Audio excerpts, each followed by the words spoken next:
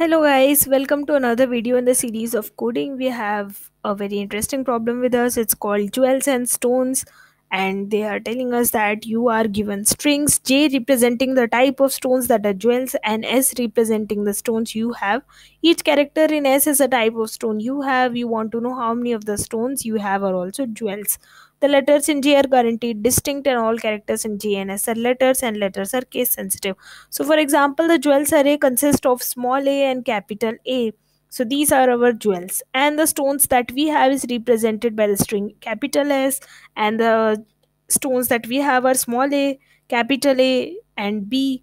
So, we have one small a, and small a is also a jewel, so that means we have one jewel. Moving on, we have two capital a's, so capital a is again a jewel, so we have two more jewels, so 1 plus 2 becomes 3, and small b is not a jewel, so we have only three jewels. Moving on to the next example, j is equal to z small z, so that is a jewel, but the capital S, which is the stones that we have, so that is capital Z, so that means we do not have any jewel and we have to return 0 because small s does not equal to capital Z, so they are different stones, so we don't have any of the jewels.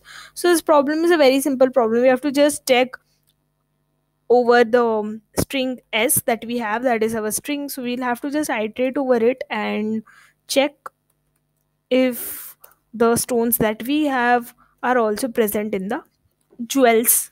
So let's do that. So for int I equal to 0, I less than s dot size I plus plus, we have to iterate over our string s. So easier version of this is simply you can do char c present in s. That means for all the characters that are going to be present in the string s, we will have to iterate over. So let's do this, and we have to check if this character is in present in our string j. So if it is present, then we will have to count it. So we'll declare int count equal to 0, and if it is present, we'll just do count plus plus. So suppose if we don't know how to check if a character is present in the string or not, then we can just simply ask our dear friend Google. So find if a character is in string C++, and we can install grepper extension, so that will easily return us the code also, and we can copy that code and paste it here. So this is what our Google friend has told. So in place of s.find, I will have to give char c. So and my s is the string, so I'll have to give capital S dot find c. C is my character.